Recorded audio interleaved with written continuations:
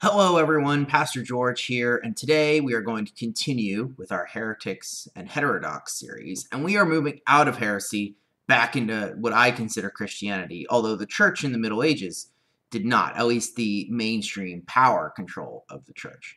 So something you should know is that during the Middle Ages there was a lot of internal debate and reform movement that was generally made, so people could kind of fight back against what they saw to be the excesses of the established church, right?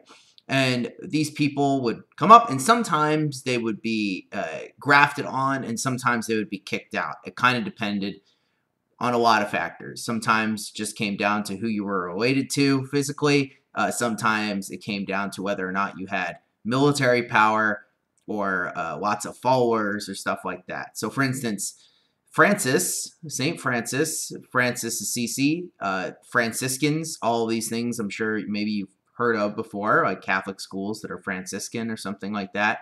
He was very much disliked by the church in power when he went through and tried to reform the movement, but he made a lot of followers. And unfortunately, they wanted, in many cases, to declare him to be a heretic, but they couldn't, especially because he really preached against worldly possessions and stuff like that, which the church, obviously, is a land-holding unit, didn't really like all that much sometimes. So there was those type of people, and then there were people who were less lucky because they happened to be in the wrong place at the wrong time, or in the case of one of them, trusted the wrong people. And we're going to talk about what are called the morning stars of the Reformation. Now, a morning star is something that is, a star that you see in the morning that kind of shows that the sun is going to come up soon, right? So these guys are considered the two precursors to the Reformation. If you want to call them early reformers, that's all right too, right?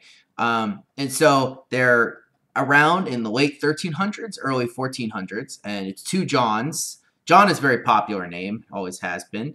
The first one is a guy by the name of John Wycliffe, and the second is the name of a guy named Jan Hus, or John Hus, who's from today what would be the Czech Republic or Czechia. And so they are both kind of active in the late Middle Ages, right before the Renaissance.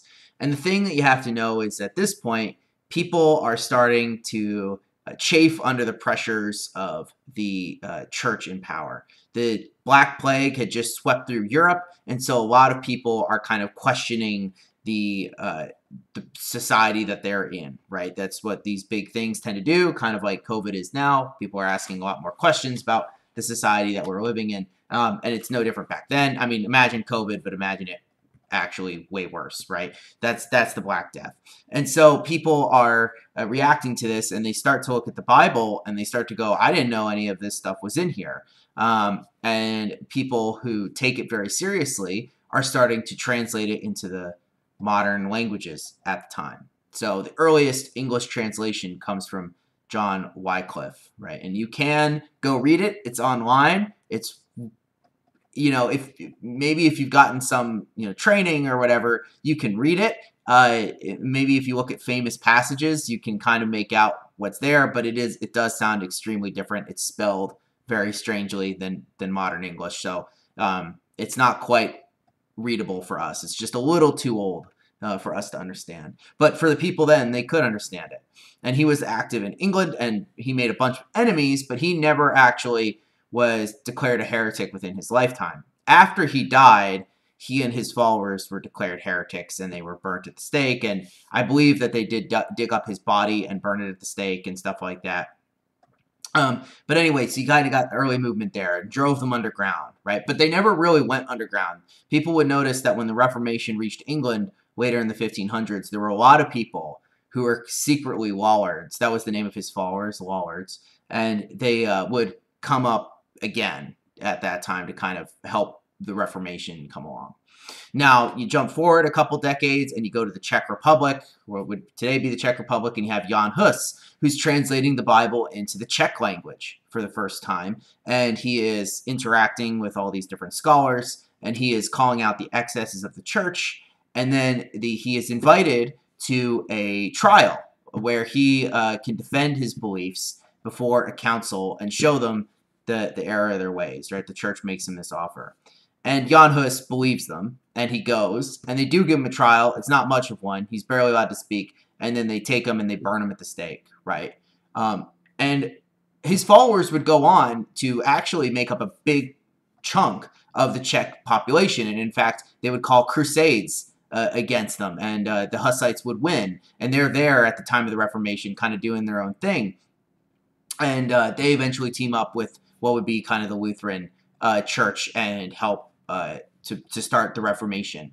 The reason these two people are important is because it shows that we already have these movements, right, and that the church is getting really antsy about or picky and choosy about who can be a heretic and who isn't. Not so much based on really deep doctrinal differences, but really who's challenging the power, right? And so you have this happening. Martin Luther would learn from both of these people, especially Jan Hus, that you cannot trust the church to actually give you a fair trial because they're just going to burn you at the stake. And so what he would do is he would insist on having a secular trial at the court of the Holy Roman Empire, which he would go, and that's where he has his famous speech, and we could get to Martin Luther next week. But he but he learns from that, and because of that, he doesn't get burned at the stake. He stays alive. His ideas continue to spread, which is why he's considered like the real starting point of the Reformation in a historical sense. So that's a little bit of history for you, but I just wanted to show that heresy should be, for us, just relegated to really deep doctrinal differences with biblical Christianity. A lot of people end up in this time just declaring as heretics people they don't like, despite not really having a strong scriptural basis to do so. So we should also resist that temptation. All right, everyone. I will see you guys tomorrow, Christmas Eve, and for either a in-person service or an outside person service. Still looks like it's going to rain, so it's probably going to be inside. But we'll see what happens. Well, you guys won't be inside, but you'll be watching it online. And I'll see you, on Theologs and stuff like that. So everyone have a wonderful day. Peace out.